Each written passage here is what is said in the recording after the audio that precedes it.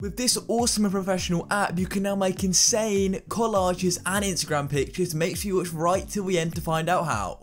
Hello everybody and welcome back to this brand new video where today I'm showing you this brand new app on how you can create collages and Instagram pictures insanely easily and professionally and make them look super cool. And without any further ado, let's get straight into this. So this awesome app is called PicsArt, and as you can see, it's really easy to download and set up just like any other normal app. And all you've got to do is quickly make an account, or you can log in with Facebook. And once you open the app, you're greeted by this, and this is like a brand new social media. PicsArt is literally a new social media, and I think it's one of the best ones right out there.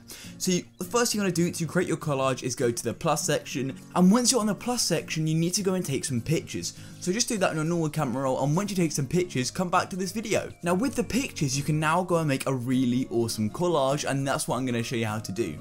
So all you gotta do is scroll down here and simply select one of these. So you go for grids, freestyle, or frames, and I'm simply gonna go for grids, just like so. So I'm now gonna select the images, so I'm gonna go for this one, and this one. So I've now got 4 images. You can go for how many of you want, and then it'll fit it into your collage. Then click next, and now it's gonna load all the images and all the different sort of, I guess, different ways you could have it, and you may get an ad.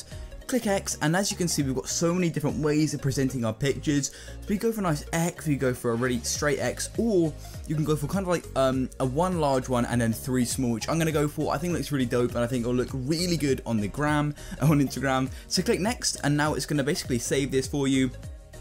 And at the bottom you can also change the background, but we can do that at a later point anyway, so it's not a huge deal. So the next thing I want to do is maybe go to the border tool, and now we can change basically the size of the border. So if you want to increase the outer, you can do that, but if you want to do the inner, you do that, and as you can see, it does increase it. So I'm gonna have it pretty big because I do enjoy having it quite big, and you can make the radius, make it more curved like that. As you can see, it changes it, so I'm gonna have it a bit curved because I think it look really nice on Instagram and make it pop out more. And then click apply, and it's gonna apply it for you. Now also you can actually draw, so what we want to do is click on brushes, and as you can see, we're going to get a brush. It may take a minute to load, and now we can add loads of effects and stuff like that. So as you can see, you can go stuff like that and you can draw it on. Super cool. So obviously I kind of did completely overdo it then, so I'm going to do it back, but I think adding 1 or 2 may look really cool. I think I'm going to go kind of where Goliath is, like that. I think it looks really dope, and then click apply, and it's going to apply it like before. Really easy to use, guys. Like I've already said, it's just so good. We can also draw if you want to by simply coming to the draw tool, and as you can see, you could draw. So maybe if you wanted to, I don't know, you could maybe go a line under Glass, make it pop, because obviously, you know, Razer is a nice brand. So what we do is do a line there like that, and I'm gonna kind of go under it. Just kind of like, just make it pop. I'm gonna do a bit more simple. I just want to make it really dope. Like that. That's what I'm very happy with. Click apply. As you can see, it's low key, but it really kind of looks like a bit of a nice piece of detail, and you can rub that out and change the different sizes. But I'm going to click apply, just like so. And you can also go and change the border by clicking fit. Now here you can go and change the ratio if you want it to be 3:4 like so, square 3:2. I'm going to keep it on square because it looks really good on Instagram.